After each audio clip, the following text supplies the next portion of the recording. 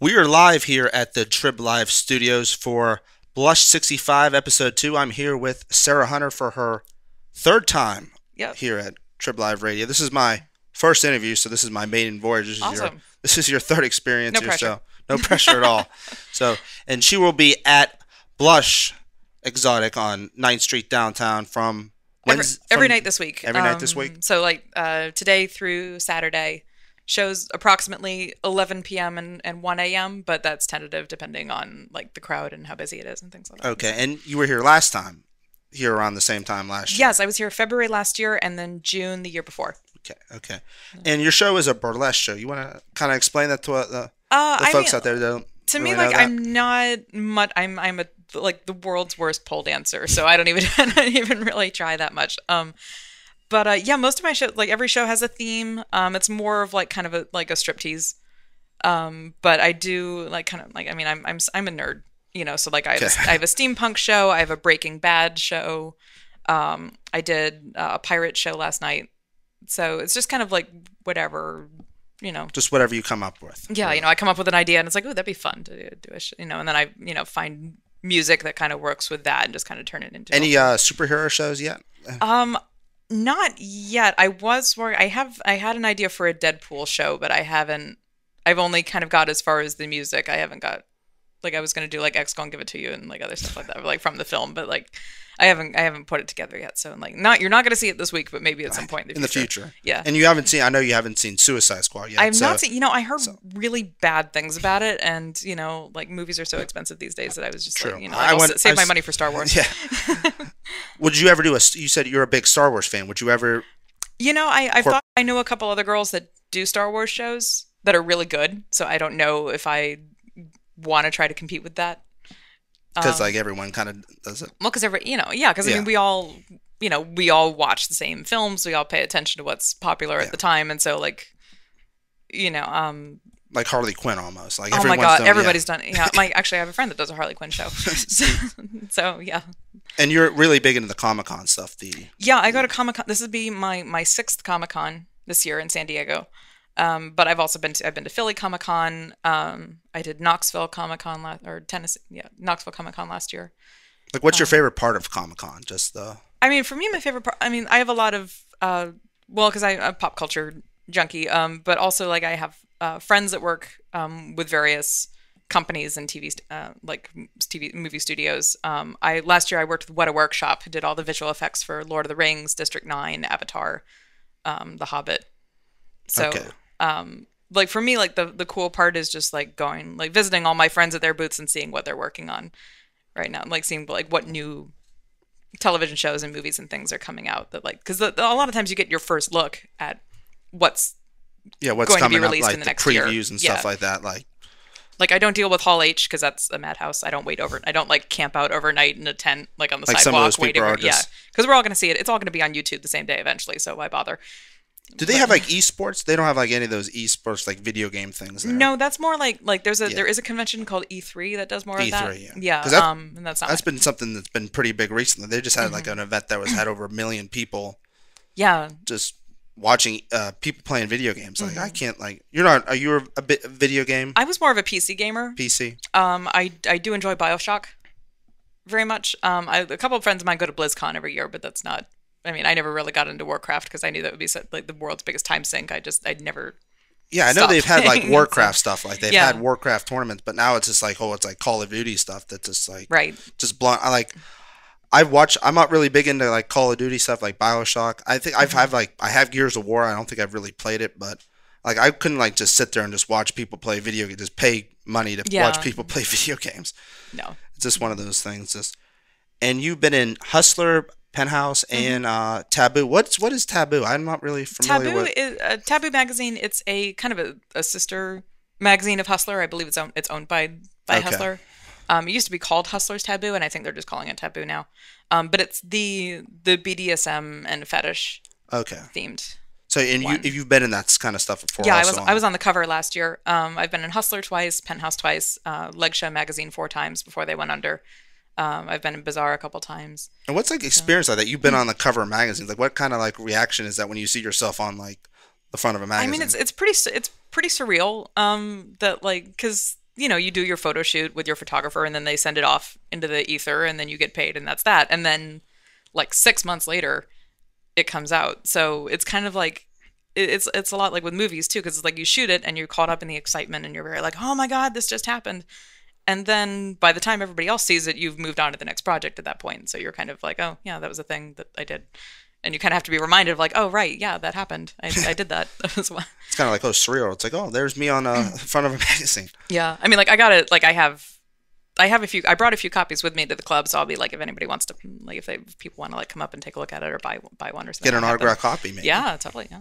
But I got mine. I got one custom framed. It's in my apartment. And you've been living in LA for about a year now. So yeah. how do you how you've transitioned into living in LA? You lived all over the East Coast. I mean, I was an Army brat, so I grew up moving every few years to begin with. So I've been going out to Los Angeles for work for probably close to 10 years now, just like off and on, just to work with people, just do photo shoots, and I have a lot of friends out there, and I go to a lot of events. So it just kind of. I'd been living in Pennsylvania for a little while, and I wanted to get to like, you can only go so far if you're not in New York or LA. Yeah.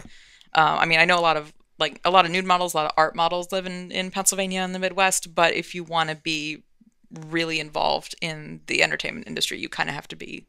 You got to be centralized. Where the industry is. Yeah. And also like after last winter when it snowed like 3-4 feet and I was snowed into my apartment for 5 days in a row, I was like, yeah, I think I don't want to do this again. Yeah, it doesn't snow in LA. They don't usually get snow. No, we got like 1 week of rain last week or a couple weeks ago, and that was our winter. And that was otherwise it's been like 70, 80 degrees and sunny every day. So like being in Pittsburgh, you're just kind of just like this weather's normal for you. I mean, yeah, well, because I grew up in the East, like mostly in DC area, so this is about what we would be experiencing down there right now for the most part. And living in LA, like what's like the best kind of food there? I've never been to LA myself, but I've never been past like Chicago. I mean, I live in Koreatown, so like it's all Korean food all the time. But there's a lot of really amazing sushi because we're so close to the water. Poke is really popular right now, which is like I saw on Instagram on Overheard, and there's an Instagram called Overheard in LA, which is just like things that you hear people anonymously submit things that they hear walking around. And somebody said that Los Angelenos are so focused on being healthy that they found a way to turn sushi into a salad. So like you get rid of all the rice and it's just like salad with the fish and the seaweed and you still have your Mexican cuisine and you're in and out. There's Mexican everywhere, yeah, because we're so close and there's such a large Mexican population there. So it's basically just it's ingrown in like LA's eatery. Mm-hmm. And you were in LA you were part of the Women's March. Tell me how that kind of like. I did, yeah. Well, I mean, obviously, a lot of.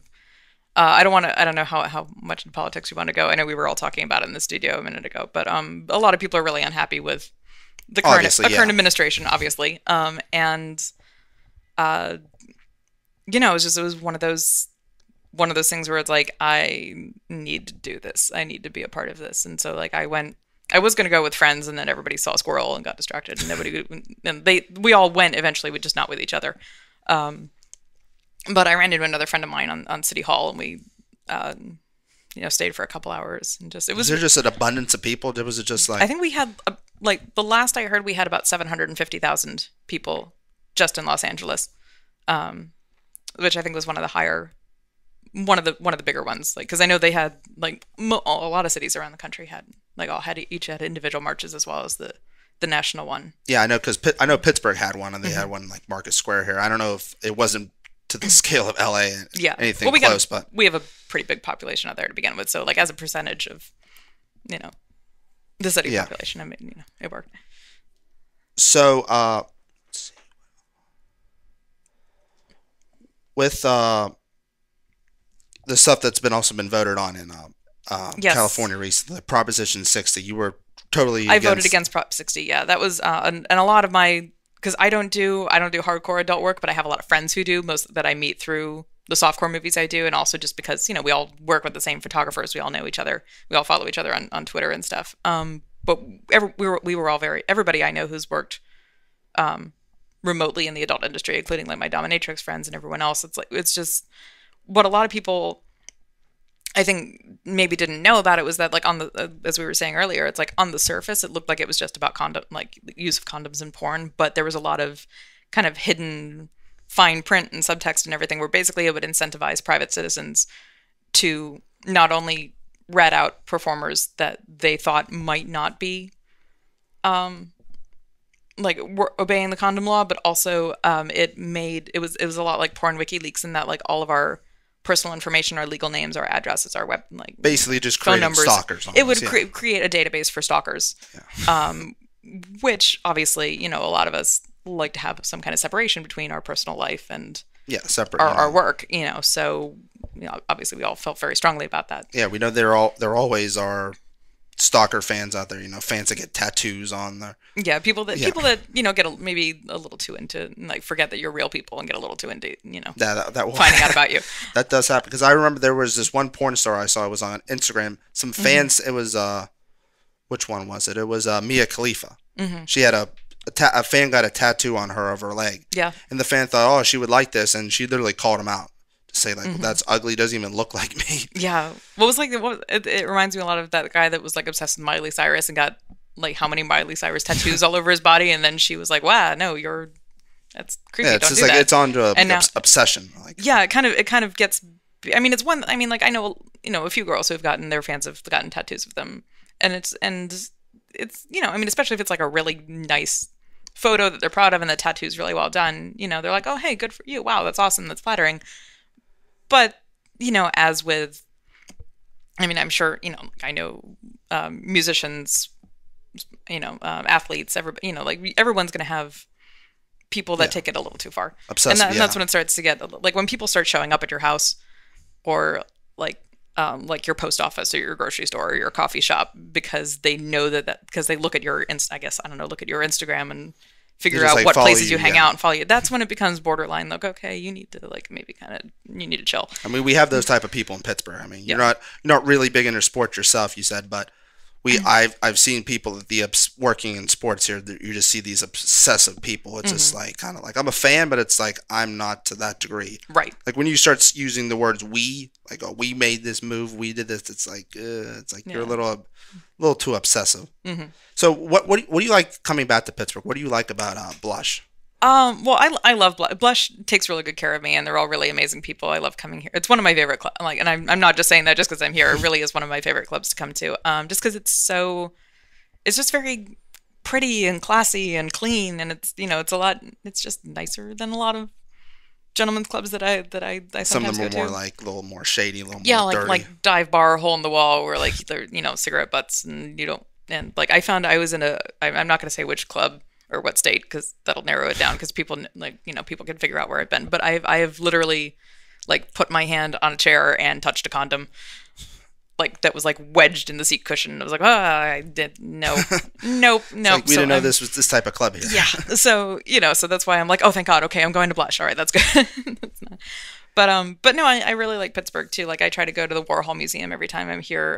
The Carnegie Natural History Museum. I haven't been to the Phipps Conservatory yet, but a lot of my fans are telling me I should. Yeah, I haven't been to the Warhol. I have been to the Carnegie Museum. I think I had a report. I had to just walk around and look at the different artwork. It was a pretty cool experience. I had another one that was for the Andy Warhol, but I just went online and just looked at the. Yeah. Well, Warhol's like right down the street for you guys. It's only like it's just right. I think it's right by like a mile or two. PNC Park or one of the bridges. Yeah, like I can literally like walk from where I am downtown across the bridge and be like a block away. Okay, so tell me a little about steampunk. I'm not really familiar with that. Well, I'm kind of pulled away from it a little bit because I was doing it so much for so long. But steampunk is essentially it's a subculture of fandom and sci-fi fantasy that is mostly deals with Victorian technology.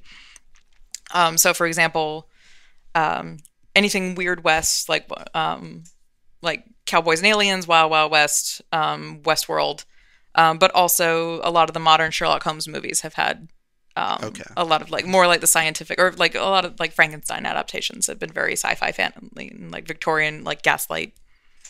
So basically, they're just like kind of like with Wild Wild West, just like a crazy spider that's just but like it's got a big mechanical spider that's shooting lasers. Have you seen? Did you like the people? Wild Wild West is not good. I grew up. I liked the movie, but like it never has gotten good reviews. You know, it was a terrible movie. I mean, I like Kenneth Branagh, so like that was one of them, and he plays the villain, and that was one of the reasons I liked it.